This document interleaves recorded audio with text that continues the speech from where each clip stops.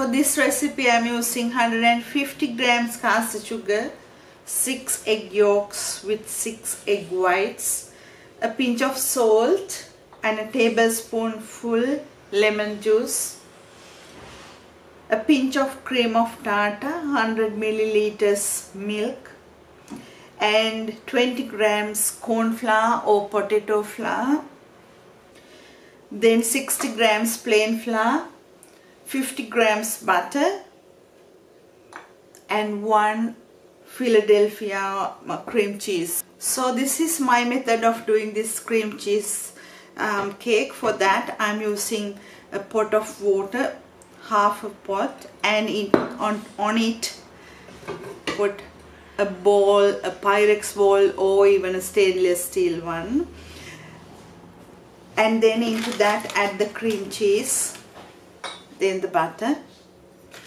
and then the milk, and simmer this until this melts completely. Now in a separate bowl add the egg whites. Into that add a pinch of cream of tartar and then a little bit of sugar. Leave the rest. You can add the sugar while mixing, so start mixing it. It has to come to a soft peak, so while mixing add the sugar. It's ready now and it has to hold the shape, but it's not be stiff. It has to be like in soft peak. So take it out.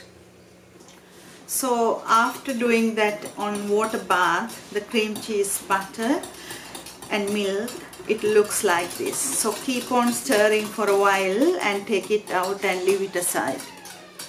Now into the cream cheese mix, I add that into a mixing bowl.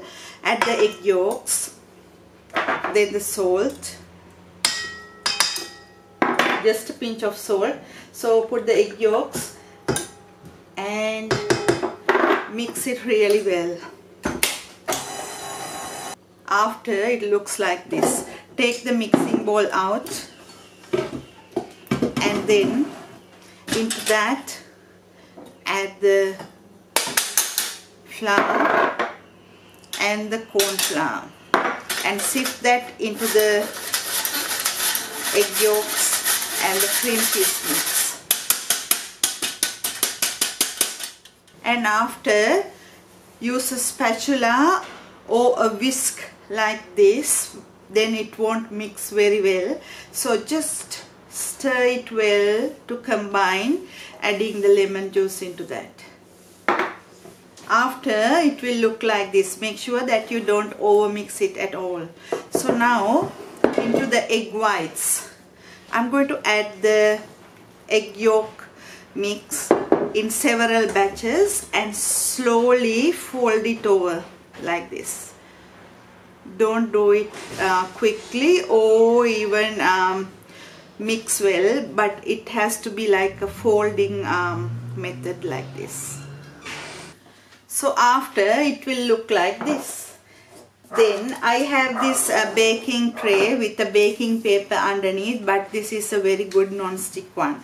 So if you are not using a non-stick pan, make sure that you cover the edges too and slowly pour it over. So after, it looks like this. Now make sure at this point the oven is preheated to 200 and bake this on 200 about 10 minutes, and after that reduce the temperature to 135 and cook it until a skewer inserted comes out clean. So when you bake this, make sure that there is a water bath underneath. So always put half of a tray filled with water in the bottom of the oven. So the Japanese cotton cheesecake is ready and I just took it out from the oven. So I baked this about 1 hour after reducing the temperature to 135. So this is how it looks like. So I'm going to leave it in the tray about 5 minutes and take it out and leave it on a wire rack to cool down completely. And this is how it looks like. It's really soft and moist cake. Try this. To get the recipe, visit culinarycorner.net. Thank you for watching.